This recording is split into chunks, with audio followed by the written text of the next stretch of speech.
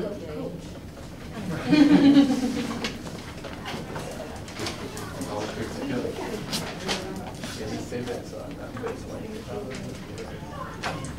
right, so let's get back into chapter 10, okay?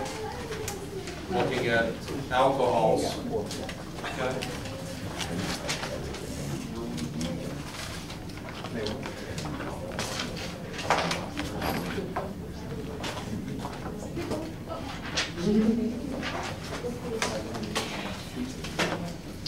Let's look at the acidity of alcohols.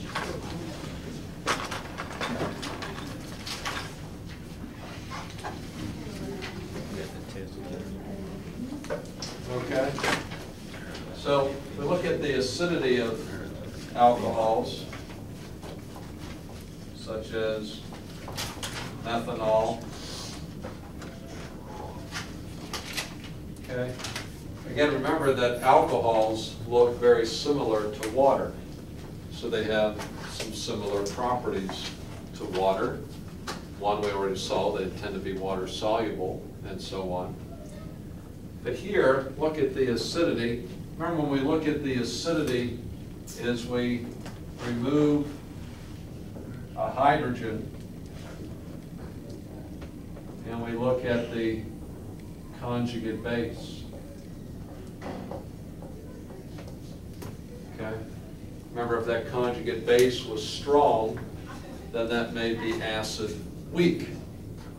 If the conjugate base was weak, then the acid would be strong. Okay? So here's the conjugate base for water. Was this a strong or a weak base? Pretty strong base. So this over here was a relatively weak acid.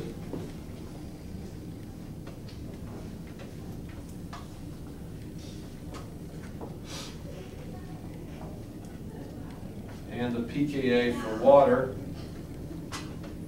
turns out to be about 15 to 16 in that area. Okay?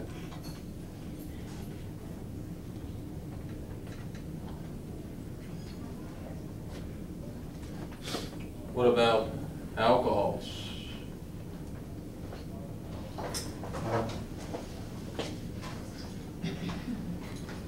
Okay? You look at alcohols and remove that H+. We get that there. Okay? So here, very similar in structure, except you got a methyl there. And so you'd expect this to be a strong base, just like this one. And so the pKa for both of these turn out to be around 15 to 16. Okay?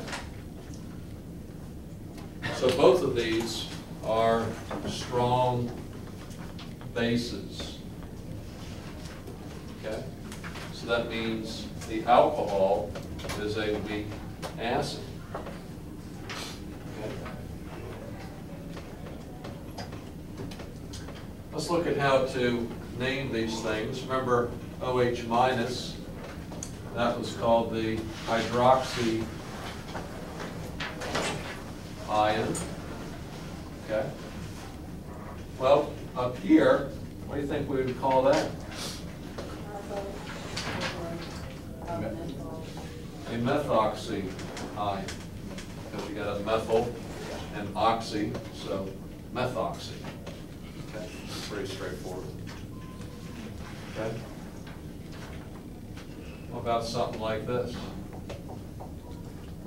What do you think you call that? Ethoxy. Okay? Sometimes you'll see that abbreviated ETO minus, or this one here, MEO minus, like meow. Okay?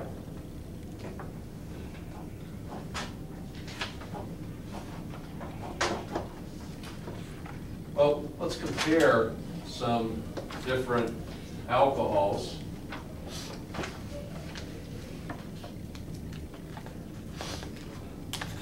Okay, let's suppose we looked at something like this.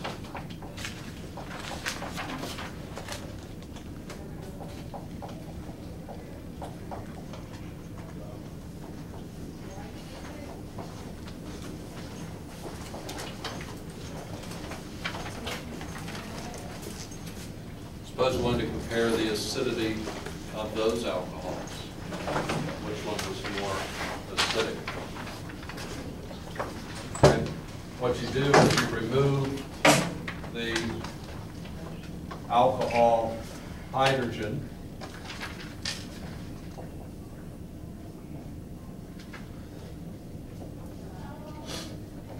and look at the conjugate base. And ask which conjugate base is more stable. Which one do you think is more stable? Why do you think the top?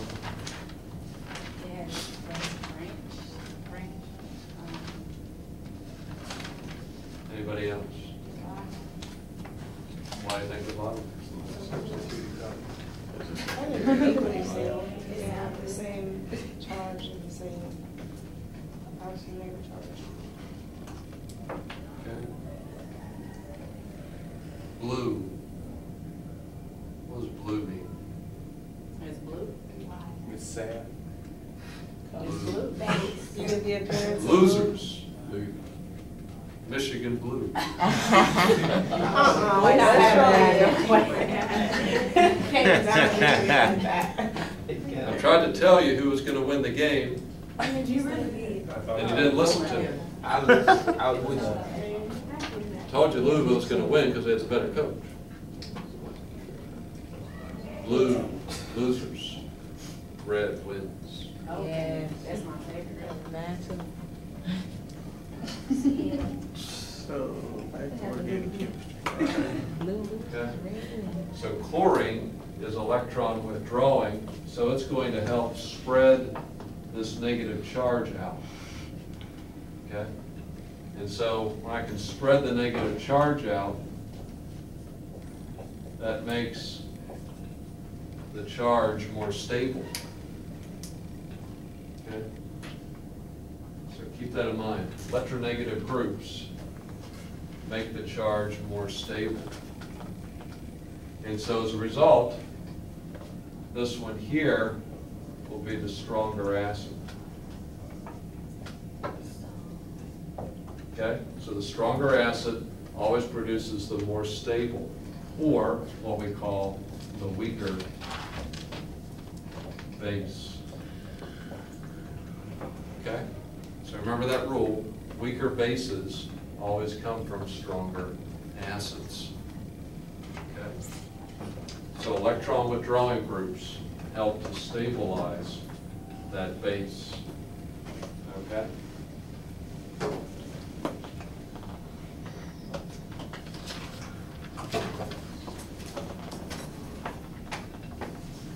So just to give you pKa values, this one here is about 14.8. This one here is about 15.8. Okay? So that chlorine dropped the pKa by about 1 unit. Okay? Which is pretty good. Pretty not bad drop for just one chlorine atom. Let's look at another example.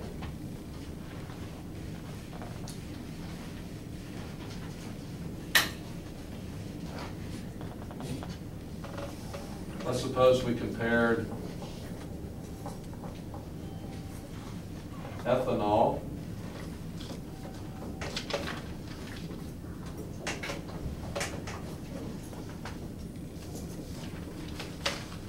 to T-butyl alcohol and see which one is the stronger acid. Okay? So again, how do we figure it out? We look at the conjugate bases.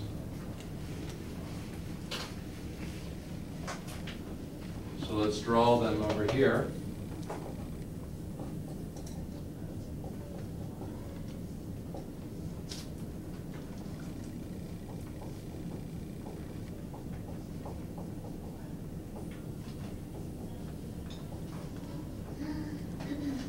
Okay?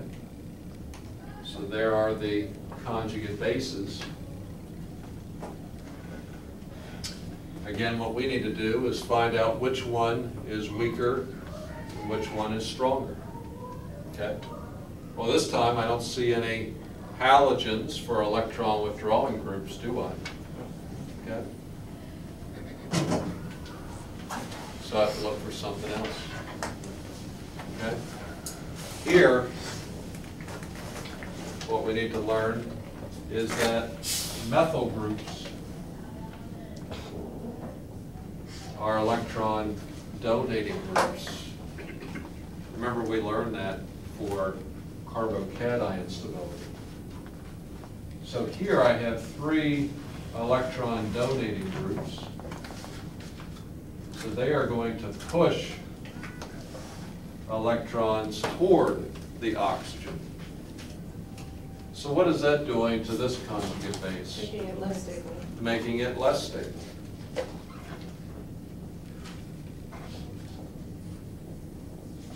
Okay, so this here is a stronger base than the ethoxy ion is.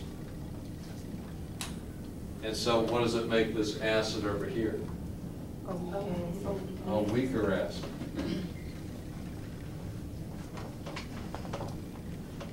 Okay. So just to give you some values, the pKa of ethanol is 16. Of T-butanol, it goes up to 18, 2 units. So you can see the power of those methyl groups of their electron donating ability. Okay?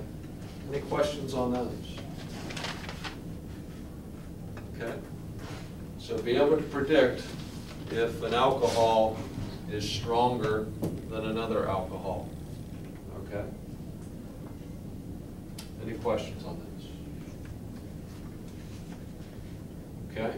Well, we see that alcohols are not very acidic, so I'm going to have to use a decent base to take off their hydrogens. Okay? So let's look at some ways that we can deprotonate alcohols.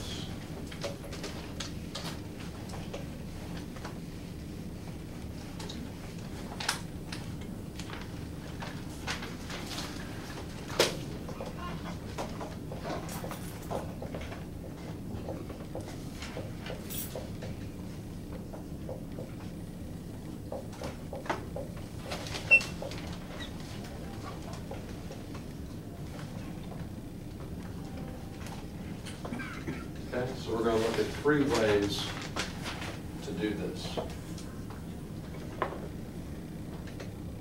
Okay, and they're all very similar ways. So the first way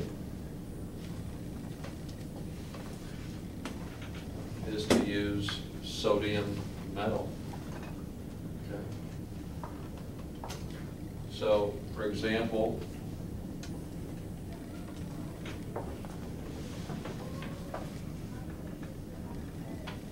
if we had methanol plus sodium, okay, what this does is it pulls the hydrogen off.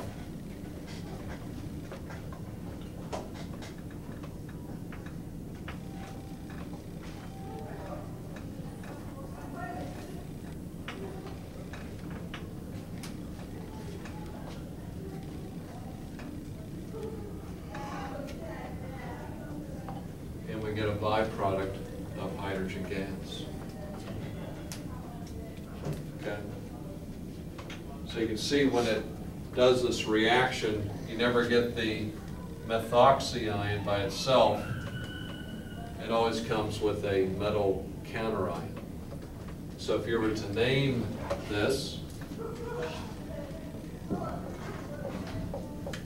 how did you name that one? Sodium hydroxide. Well, do the same thing here. Sodium methoxide. Okay.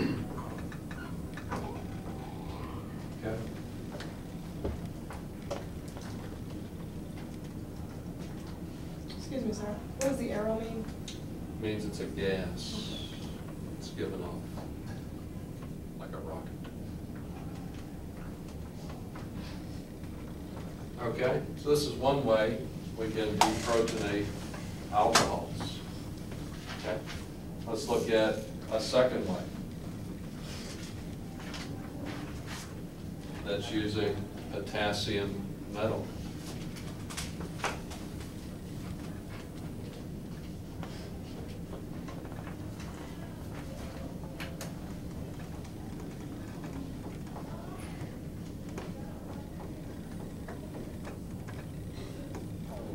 Okay, so suppose we took ethanol plus potassium. That would take off the alcohol hydrogen.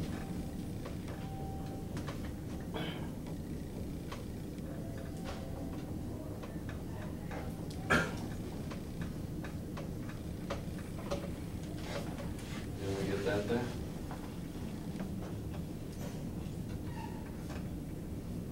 What would be the name of that product?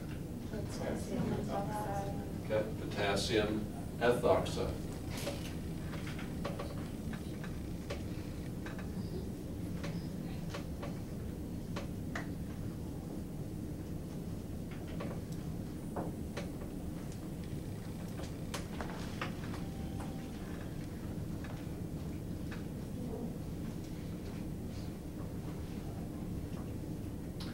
Let's look at a third way to take off the alcohol hydrogen.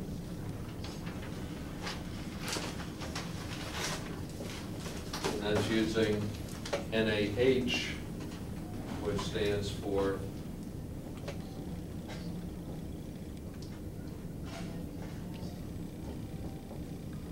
sodium hydride. Okay. So let's suppose we had cyclopentanol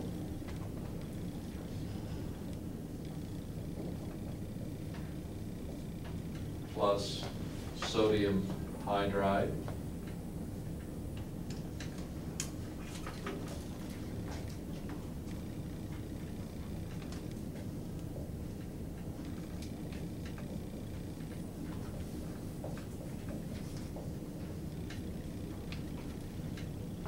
We'd end up getting that.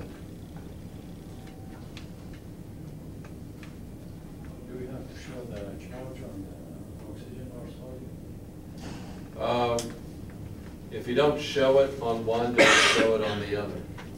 But if you show it on one, you have to show it on the other. What would be the name of that one?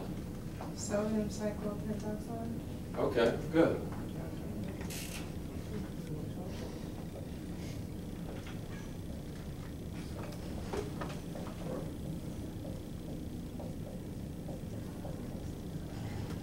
So we get sodium cyclopentoxide. Okay, so these are three different ways to take a hydrogen off any alcohol to get these alkoxy ions. Okay? Any questions on those? Okay? We'll be coming back to these reactions later on. Okay? So keep these on note cards and keep them systematized. I have a question, sir. Question? I noticed that you were like staying around group 1. So is this something that we see with cesium, rubidium, francium? Yeah, so you could also do the reaction with rubidium, cesium, francium. The only problem is these get so reactive that if you did it, it would be very explosive. So that's why we stick with these two. Okay, good question. Why do we bypass lithium as well? Same reason? Yeah, lithium's not as reactive, so we gotta kind of go in between those two there. So, just by, way of story here, when I was in graduate school, I had a flask of some sodium in there, okay? And I had thought that I had gotten rid of all the sodium, so I started washing it out with some water.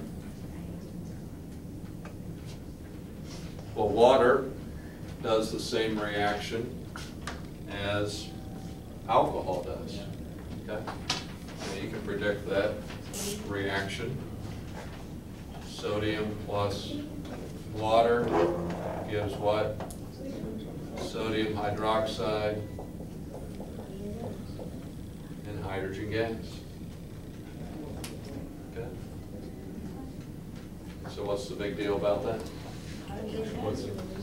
The hydrogen gas comes off. So I started seeing hydrogen gas coming off, and all of a sudden I saw a little spark from some heat. Then the next thing I saw was it exploded in my hand. It sent me to the floor. And then it sent me to the hospital. So I got a scar to prove it. See it on my thumb? It cut me open.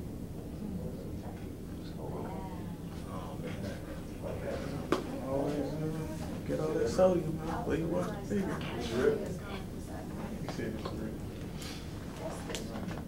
Anybody else have any scars? That's right. So you never forget something if you get scarred, do you? Yeah, people just search stars, big stars. Right, you can have an external scar or an internal scar. Which scar hurts more? Internal, yeah. I don't know, this still comes in the bag, so I don't know. This doesn't hurt anymore. But internal can last for years. Okay? So anyway, it's an explosive thing, so you got to be very careful when you're cleaning these out.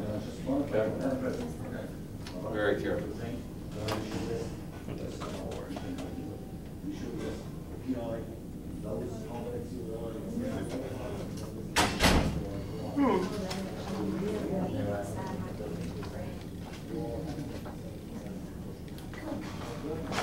Okay. Well, before we move on, let's look at a molecule like this.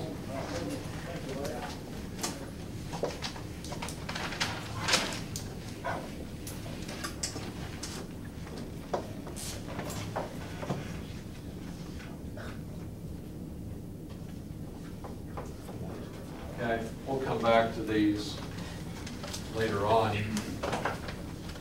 But anybody see a way to name that molecule there?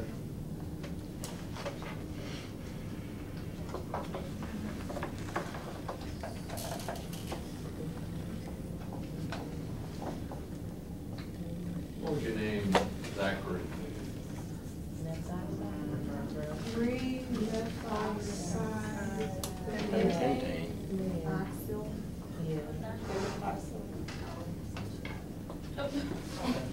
Methoxypentane. Oh, yeah, because you leave out the IDE. Right. Not on the front. Right. Okay, so we'll be dealing with these when we get to ethers, but this is kind of where we're going to be heading toward.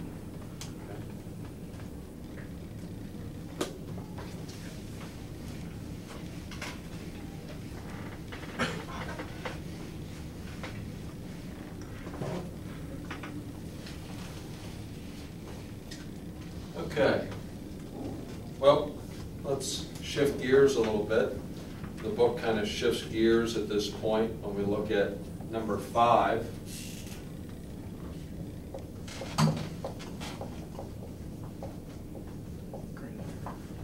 We look at Grignards. So have you ever heard of Grignards? I have. Okay, well, let's see if we can figure out what they are. Okay. So Grignards are a kind of molecule that are called organometallics.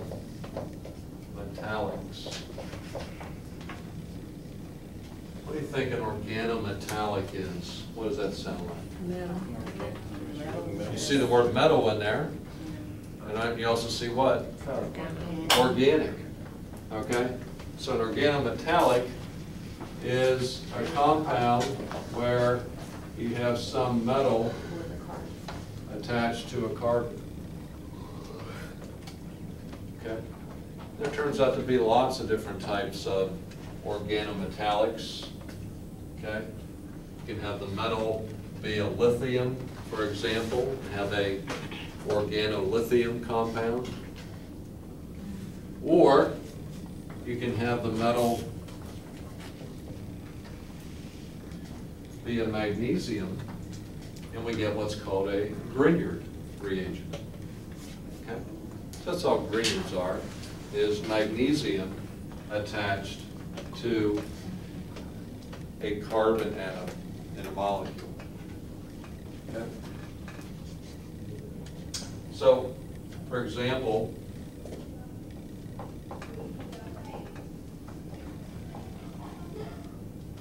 here's an example of a Grignard where you have magnesium on a carbon, and it usually has a halogen of some type, like bromine is the most common one. How would you be able to make that Grignard? What you do is you start with the alkyl halide. In this case, it's a bromine. Okay. These also work with iodine and chlorine, but again, bromine is the most popular.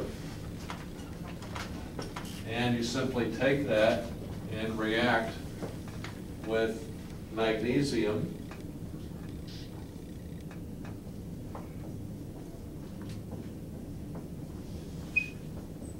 And these are generally done in an ether solvent of some type. And what happens in the reaction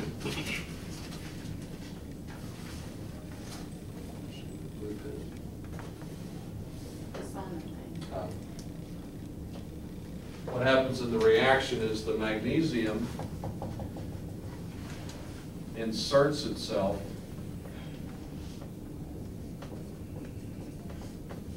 between the bromine and the carbon, sometimes called an insertion reaction.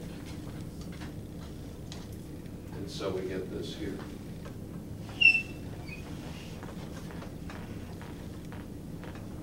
Okay. Another example. You had a bromine on a cyclopentane.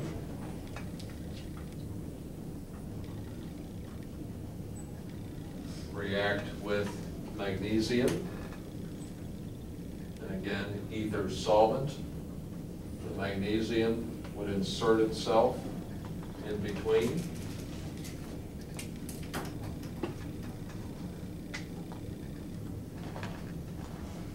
And you would get that Grignard reagent. Okay. So these are examples of Grignards. Okay.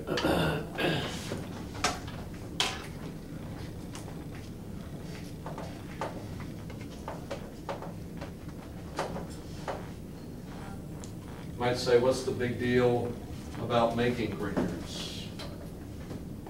Have a popular name with them. What's the big deal about it? Well, let's find out the big deal. Okay. If you look on the periodic table, you see magnesium and you see carbon. Which of the two is more electronegative? Carbon. Okay. You rarely see that. Okay. So the carbon is more electronegative. So we get a dipole moment like that. Okay? So the carbon builds up a negative, magnesium builds up a positive. But remember from general chemistry, metals love to be positive. They love to lose electrons. So this thing would love to do this.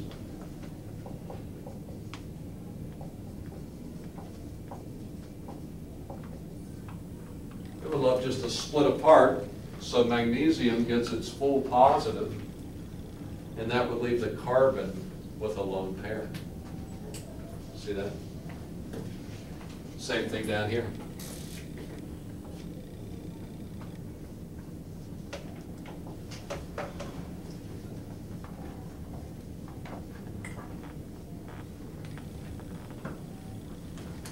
So what's the fundamental property of Grignards? Okay? Fundamental property is these things are very basic, and they can act as good nucleophiles. Okay? So this is the rule you want to do when you see a Grignard. Write it down. Pull off the MGBR and write a lone pair on that carbon atom. Pull off the MGBR and put a lone pair on that carbon atom. So this is where we can start doing some chemistry. Okay. So let's take a look at some basic chemistry with Grignards. Okay.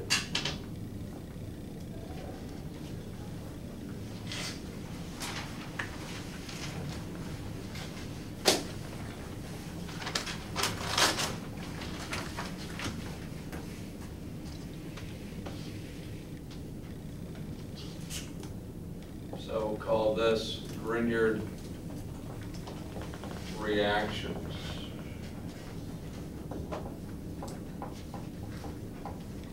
So let's do the first one with water. Okay?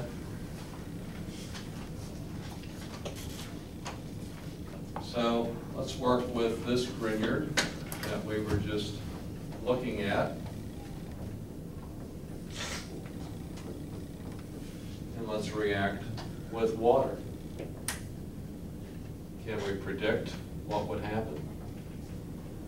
Anybody want to give a shot at what would happen? Let's work with it step by step. Go ahead. Like you said, we're going to put the lone pair on the carbon that Okay, the magnesium so- bromide is attached to, and it'll have a positive charge. And then so the OH will go to that positive charge, and H will Okay, go to all the right, carbon. let's do one step at a time here.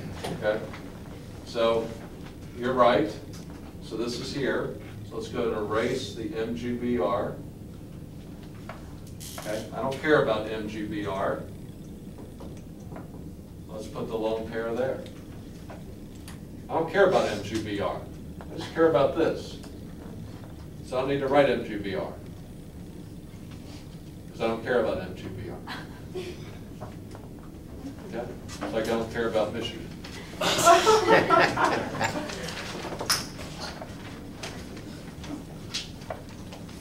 Losers.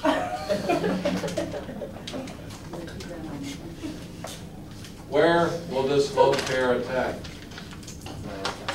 The hydrogen. Takes the hydrogen. Okay? Remember the dipoles.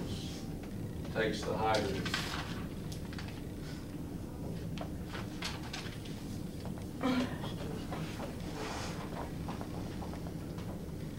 So it converts it to regular cyclopentane.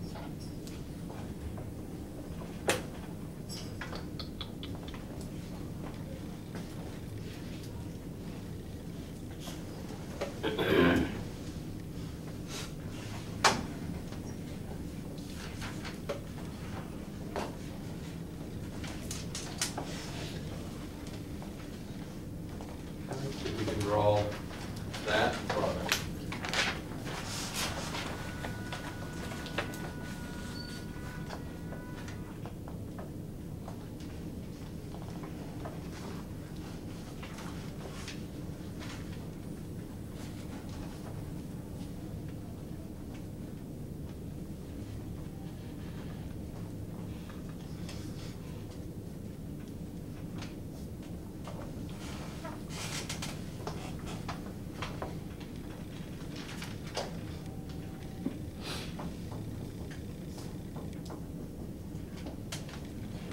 Regular ethane. So this CH2 would become a CH3.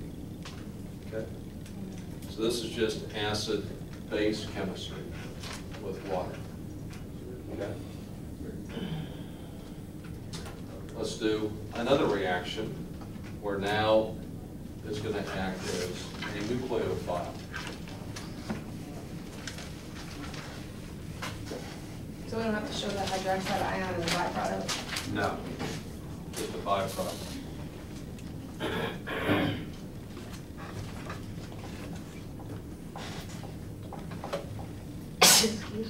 And here we're going to act it as a nucleophile with a carbonyl. Okay?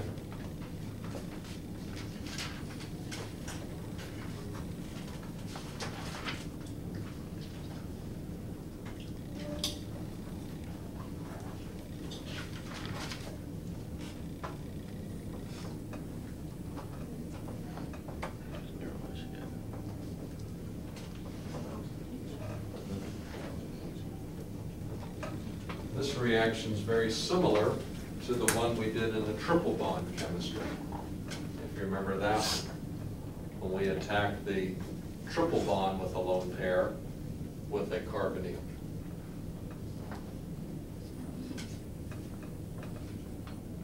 Okay, so let's do this one step by step so we know what's going on. So again, I can erase the MgBr.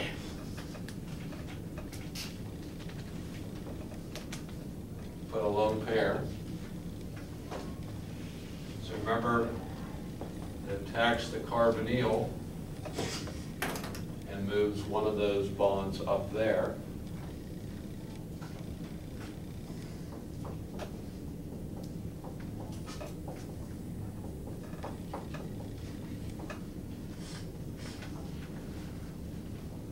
So that cyclopentane is added on.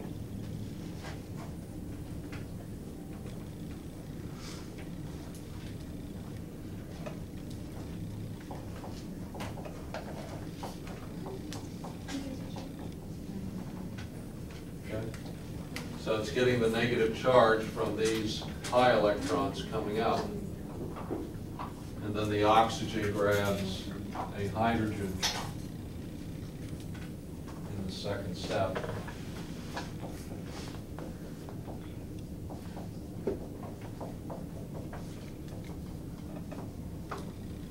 And we get the alcohol.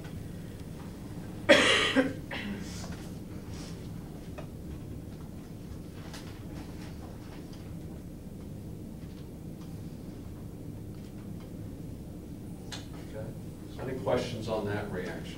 So this was very similar.